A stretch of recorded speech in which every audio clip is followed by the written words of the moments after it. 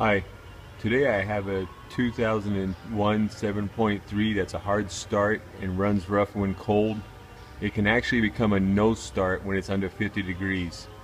So you've got to check, of course, make sure that your batteries are up and that your data stays live in your scanner, because these 7.3s won't start sometimes when the batteries are low, and if the voltage drops below 9 volts they'll drop out. It's pretty much up till at least 2000 and back. They've gotten a little bit better with the cable routing after that, but you got to make sure the batteries are good and that it's cranking good. Make sure the oil is the right oil and it's not too old, hopefully less than 5,000 miles, and the oil level's up.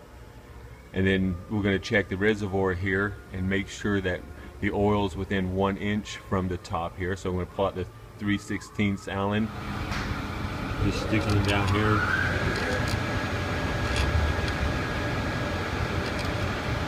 You can see the oil level is about 1 inch or so below the top. And to test this one, I'm using the Autoenginuity because it's one of the best ones that I've found for the price and for the quality. Independent shops use it and love it because it works so well on all makes and models. So I'm going to go ahead and do the injector buzz test, because you need to find some way to do the injector test and listen to it, listen to the cycle of them, to see which injectors may be sticking. So while the engine's really cold and has not yet been started today, and it's as cold as it's going to be, it's probably in the 60s here. So I'm going to go ahead and do the buzz test, and we can listen to it. And we also count to see which cylinders it is. We want to hear a nice sharp clatter. If it sounds like it's muffled, then that injector's sticking. So here with the Autoenginuity, I'm going to go ahead and initiate the buzz test.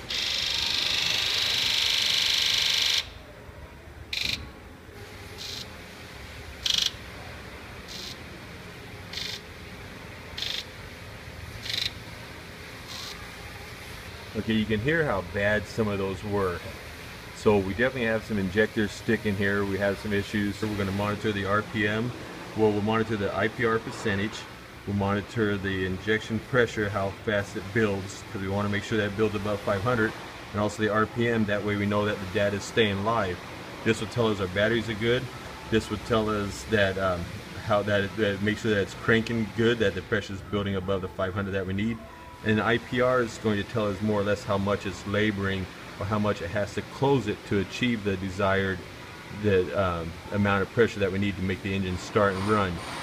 Usually on a 7.3 we see it somewhere around, say, 12 to 15 cold, and more like 9 to 12 when it's running warm, and that's at an idle.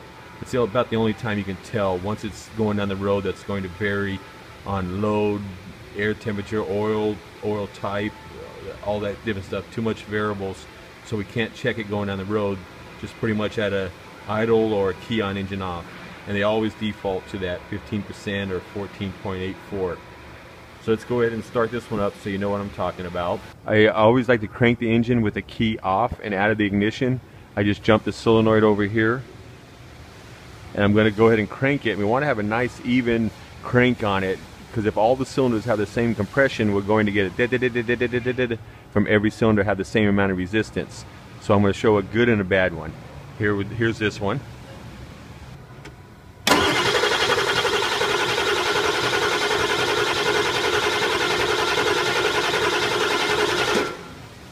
And by comparison, here's an 0373, a 2003 73, so the starter wire is a little bit different. We just disconnect it here, take it over there. But listen to the way it sounds, this one, how it has the flare up.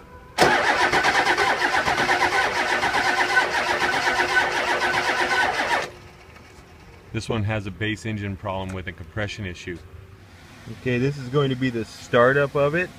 And notice just the top 3 again, because that's the only ones I have a feed going to. So I'm going to go ahead and turn the key on, wait for the glow plug light to go out. And then we'll start cranking it and see how long the ICP pressure, again, because we want to see it above 500, how hard the IPR valve works, and the RPM more or less, just to make sure that the data stays live. So here we go.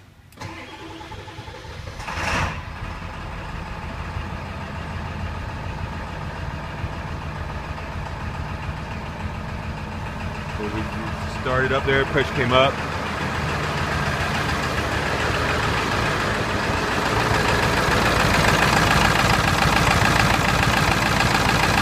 I'm going to remove the valve cover on this side just to show the stiction, how you can look at the oil spill spouts and see what's going on with it.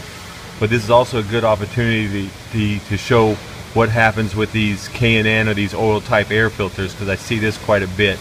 As you see here, once I removed it, this is the way it fits, and that's so common with these things, mostly just because of when the filter starts to get restricted or suck in these sides, they're pretty weak on both sides. And also you can see here the dust on here, that there's not any dust along this edge, so it's obvious that it's not sealing very well. So we're getting a lot of dirt that's going into the engine. You can see here no sealing along there. And then look at the turbo.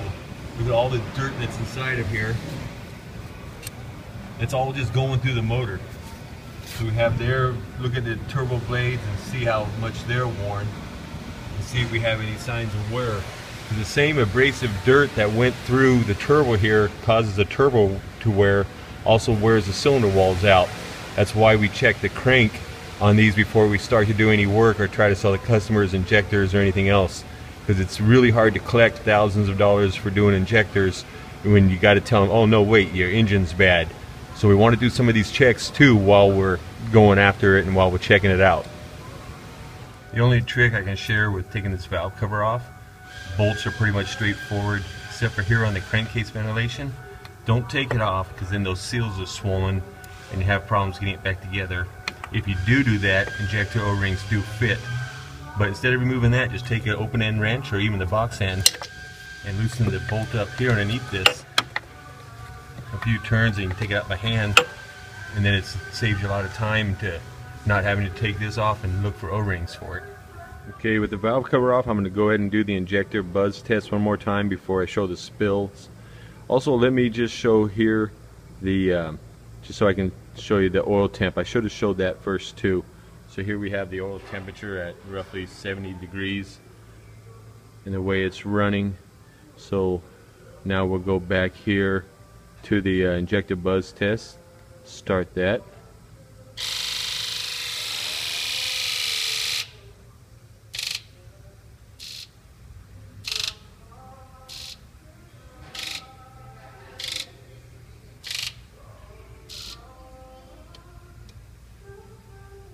Pretty much 2, 4, and 8 on this side didn't do anything. You could hear 6 and how much difference they sounded. So let's go ahead and fire this one up and look at the spill spout.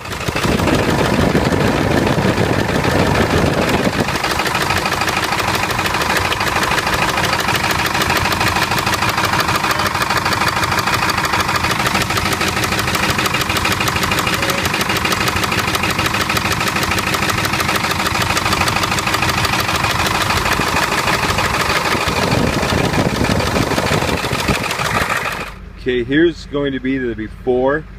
I just got the engine started and it just did the oil change. Now here it is with the pedal to the floor. Listen. It's to the floor. That's the response I'm getting out of it right now. Still to the floor. I've just got so many cylinders not contributing, it's not going anywhere. It doesn't have any power to create boost. Okay, it cleared up probably within maybe 2 to 5 miles and the same amount of time too. Let's say within 5-10 minutes it cleared up, and as you can see it's running smooth. And this is what I was saying as far as about 9% IPR with the oil temp now 190 being all warmed up and running smooth. And that's what we want to see. That's normal. Okay, I tried the additive in the oil and it didn't make a difference on this truck, so I ended up having to replace the injectors. What I want to do is show the difference the way the injectors sound with the new ones in, so you can do a comparison. So using the Autoenginuity, I'm going to go ahead and initiate the injector buzz test. That way you can hear what a good one sounds like versus the previous where they sound when some of them were sticking. So here it is, how they sound. Go ahead and start it off.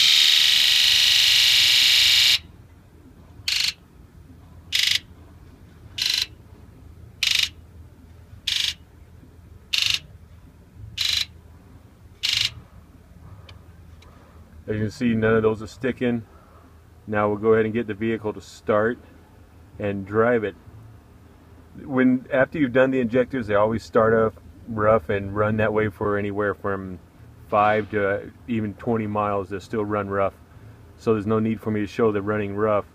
Mostly this one is just will show what the Autoenginuity, how with the bi-directional scanner, what you can do and how it can help you to diagnose a vehicle, and also the difference in the sounds between a good compression, bad compression, and injectors that are sticking. So hopefully this helps. If you find these videos informative, please like and subscribe and help me out. Thank you.